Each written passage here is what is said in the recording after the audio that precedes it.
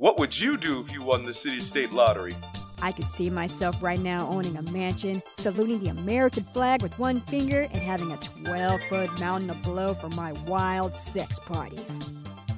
What can the cops do? I'd be fucking rich, bitch! I'd hire 2 hyper-obese men to fight to the death over a wedge of cheese for a sociology experiment. That'll teach that bitch of a professor for denying my final project. Makes me look bad in front of my friends. You know what I had to do? I had to give her my dick for that A.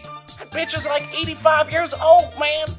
I want to rub my testicles all over Capitol Hill. That way, whenever people are touring the White House, there will be a little bit of me everywhere. Come play the Citi State Lottery, where our jackpot is now a whopping $65 gajillion. Although we rigged the numbers to make sure nobody can in fact win, none of you are listening to that fact right now. You're all just salivating over the jackpot. You heard me right, you fucking pieces of shit that have no right to have children.